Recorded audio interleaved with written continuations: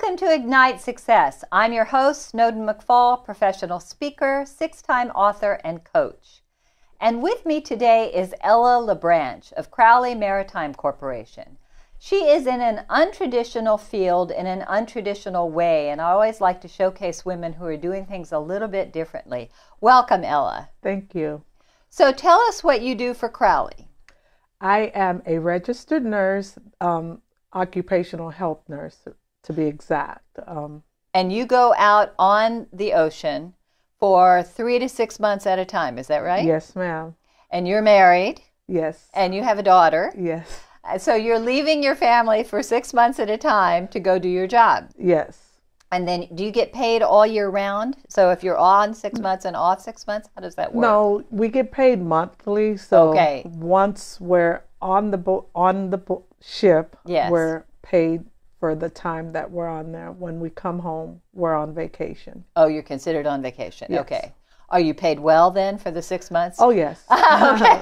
Okay, good. So what is that like? This is untraditional. I mean, when you were sharing this, Ella and I met at a networking event when you were sharing about this. What's it like to be on a ship? Is it mostly male? It's mostly male. It's a male-predominated field. So, yes, there's a lot of male on board the ship, but they behave themselves. They behave themselves. Yes, okay. Are there any other women who are working on the ship? Yes, there's women, but again, the male outnumbered the women. By probably 90%? 90 to 10? 90%, 99%. Okay, 99%. Okay, so not very. What are some of the other roles that some of the other women play? Cooks, stewards, so also shipmates, just a variety of roles. Just a variety of roles, and they pretty much play all the roles that a male will play. Engineering department, so, and I'm just in the medical department, so I just take care of the occupational health needs of the crew.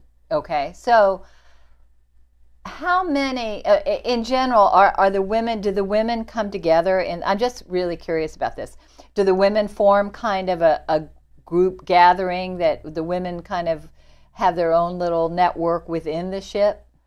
No, I mean, you have your job, you do your job. Right. Most of the time you're there, you're working 12-hour shifts. So wow. There's really no time to mingle. Socialize. And, yeah, you see most of the people during lunch or right. dinner. Right. And then you go back to doing what you're paid to do. So. Do you have days off while you're at sea? No, when you're on those ships, you're on 7 days a week. Every day is Monday. Wow. So. Okay. So what do you like about this? The travel. I get to see a lot of different countries. I get to explore the healthcare system in those different countries and kind of compare them to the U.S. and how they differ and how they are similar. So what countries have you liked the best that you visited? Singapore. Singapore and Japan. Those were the two best countries. So how did their healthcare systems compare to ours? They're more of a socialized healthcare system, so everybody has healthcare. So I don't think I'm for socialized medicine. So it's very different from ours. It's different. So you're in line, you're waiting for services, and I like ours. I mean, we are a little bit more expensive. A lot more expensive, but we have variety. So one of the concerns that I'm sure shows up is self-care. You have some thoughts about that? Yeah, I believe in self-preservation, preserving yourself, taking care of yourself first before you can take care of others. So exactly. That's very important to me. And so how do you see that not manifesting on the ship? Are people not taking care of themselves? Or? Well, being on those ships, they're very strict in terms of health. You know, you have to be very healthy to even take part on that type of job. So yes, you have to be healthy. Now, once they get on there, that's a different story. So I'm sure there's a gym or some kind of exercise. We and have fitness, gyms. right? We have rec rooms to get away from work once you're off. Right. Now, 12 hours isn't mandatory. Uh-huh. You have 8 hours, and you're given the option to do 4 extra hours for overtime. So it's not a mandatory 12-hour shift, but it's mandatory that you work all 7 days. Now, these aren't subs, right? These are above ocean ships. No, these are contractor ships for the military, mainly. Okay.